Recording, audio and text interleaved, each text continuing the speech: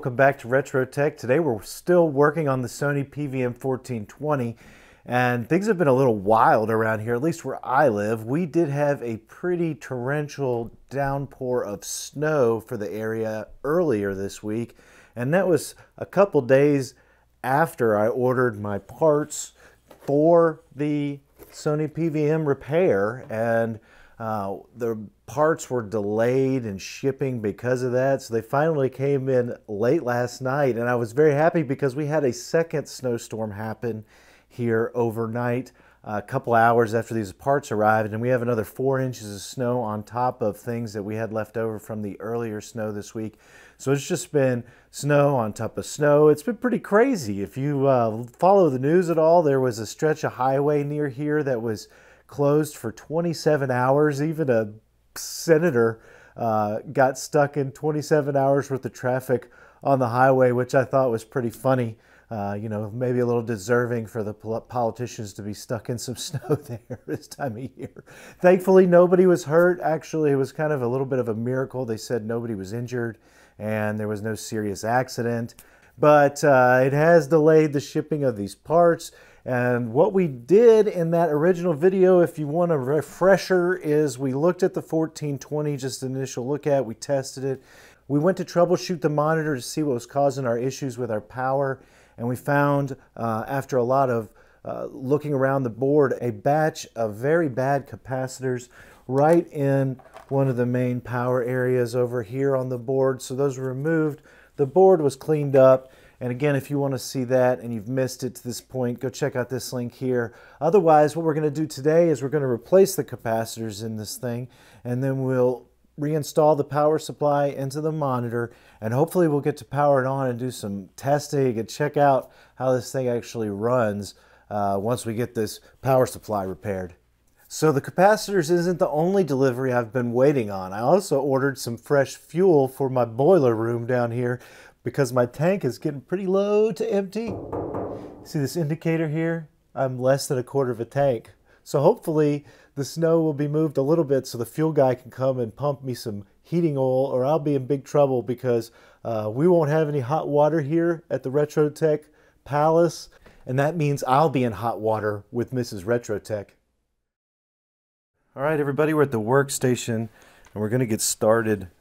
First, we're going to look at our new capacitor kit. Just show you, we do have a mix of capacitors here since we had to get the right size as well as the right rating and rely on stuff that was in stock. So there are a mix of brands here. They are all top quality. And again, all of these match the diameter as well as the height and spacing as the old capacitors, and the values, they're all here. I'll have a nice Google document listed in the description of the video for this capacitor list.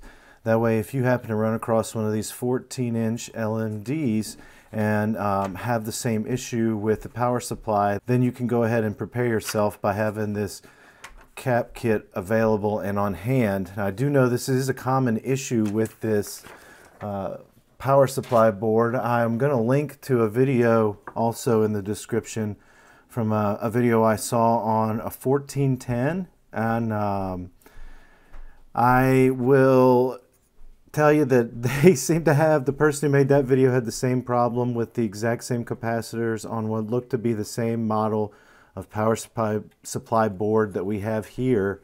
Now that video did come to a pretty interesting conclusion on the actual performance of the monitor. Maybe we'll see something different on this 1420. I don't know, but hopefully we won't have to do the same thing they ended up doing. But if you do want to see something about a 1410, I'll link that below. But our tools are ready. Let's go ahead now and we're gonna solder in all these capacitors. As we start to zoom through this installation of capacitors, I did want to give you a couple of tips. Sometimes you will need to increase your iron temperature if you have damage to your PCB from either electrolytic fluid in this case, or even sometimes you have ground connections that loop throughout the entire PCB and do need a little bit more heat on them to get your solder to flow. You could use additional flux, and that would probably help. However, you're going to increase your cleaning time if you do that. And the good thing about the solder that I do use is it is rosin core solder, so there is already some of that flux built into the solder itself. But don't be afraid to increase your temperatures a little bit if necessary. Just be mindful that you don't burn anything while you do that, including a trace or a pad on your PCB.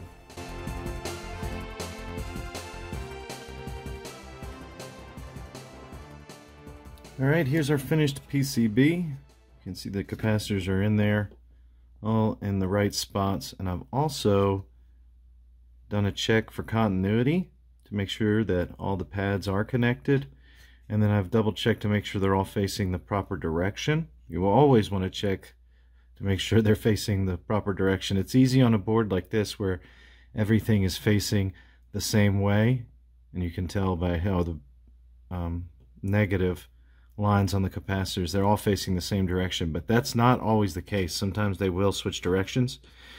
Now let's get this reinstalled into the monitor, and hopefully we'll get some power. Alright, the board will simply go up here, and it does have a couple of connection points, so make sure you keep those clear. There's 3 of them actually, 2 on the right side and 1 on the left. I'm going to line up the screw holes with the posts, set it down, and then I'll insert the 5 screws, which are Phillips head, and mount the PSU first.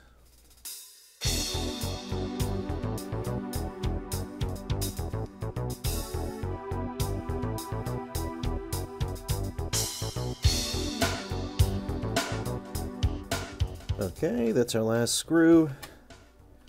Now I'll go over here and plug in the bottom cable, and then the top cable. I'm sure one's going to power the screen, one's going to power probably the input board. And then over here is our main power. Of course, when I say power the input board, I mean it could be also splitting off into the front panel and other panels too. Alright, there we have it. The power board's been reinserted. I will tell you one thing on here I noticed while working on this. We all know that Sony PVMs in the CRT format didn't actually have any fans to cool any of the capacitors or internals. However, Sony added that on this LCD screen. There's one fan right up here, and then we've got 2 additional fans in the bottom to help cool areas of the monitor that were prone to heating. The interesting thing that you can note, so if you're designing something that generates a lot of heat, the place where there wasn't a fan is over here, and that's where our capacitors failed, was in this area where that heat would have been blocked, especially from this, all these ICs and this heat transferring plate. I don't know why I can't. This heat sink would generate a lot of heat here and here. Now this fan would blow on this area and cool this, but there's no fan to blow over here on any of these capacitors. So that has to be a big contributing factor to why they fail. Well, we're ready to do it. Let's go ahead and stick our power in here and see if we have any better signs of life from this PVM. Gonna just plug the power cable in there, and hopefully we'll get some power. A little nervous though.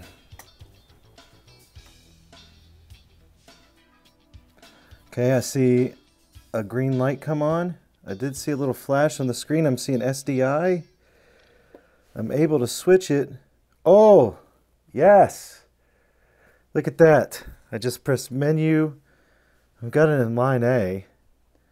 And yeah, we've got a pretty familiar sight here. This is a Sony service menu. Now this is just the standard menu. This doesn't look like it has all the serviceability stuff in it, so that's probably under a different menu, maybe like the service menu that's hidden in the other PVMs. But wow, that's pretty awesome. So let's get in here. 1420, no option installed. Wow. So I think the next thing we probably want to do is actually plug something in here and let it see. Unfortunately, I do believe we're going to have some issues, it looks like, with this, probably this LCD screen. I've got a single line coming down. Let's see if I power cycle, if that'll help anything. I doubt it will. So let's just turn this thing back on. Power's back up and our line's still there. Now it doesn't show up from every angle, that line. So anyway, let's hook something up into this and see how it looks. Alright, I've plugged up my video input. I'm going to go ahead and try out the RGB input on here. So we've got green, blue, red, and then sync over here in yellow. And then we even do have an adapted mono audio from our stereo going in. So we'll test all of that. And I'm going to be using this bypassed, triple bypassed Sega Model 2 with an older EverDrive and then a SCART cable from Insurrection Industries.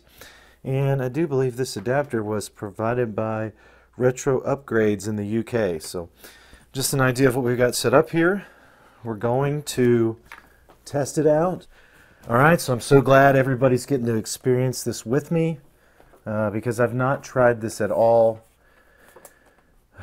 So let's see what happens. If we can get some power to go back in there, and we'll get our screen to turn on. We're getting everything. What we're going to do is go RGB component, external sync, and then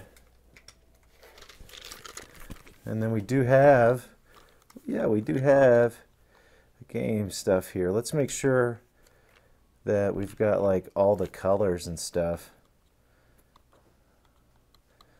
I was really concerned about lag on this, but let's see if we can get something that come up that's cool. Now, I'm not gonna lie, the colors don't look quite right here. Bright, chroma, gamma, I don't really know what. Oh, here we go. So we could change our component level. So I'm going to change to STMP for component level. Oh boy.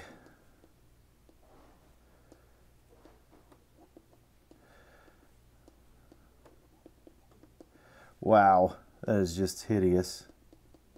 Oh, it's on component mode, dummy. There. Okay.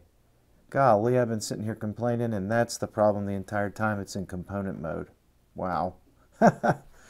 Well, there we go. Good. The reds come back down, and everything looks pretty good. Yeah, that's much better. I mean, it still needs some color balancing, and that can be done. The thing I think that is interesting is I shouldn't have even been able to manually adjust those phase and chroma and aperture. Yes, there we go. Okay, that makes sense. So there we go. Let's, I didn't really have a plan to set up and do full testing on this monitor yet. Obviously, it's got some issues where the geometry could be maxed out and then things like that. So I'm not really sure, since there's no degauss button, I'm not sure the exact, you know, if there is a specific way to get into a submenu. There might be, and then you could change adjustments like screen size and things like that. I'm just not entirely certain. But what I'd really like to do is set this up next to a PVM, and that way you get a side-by-side comparison of them.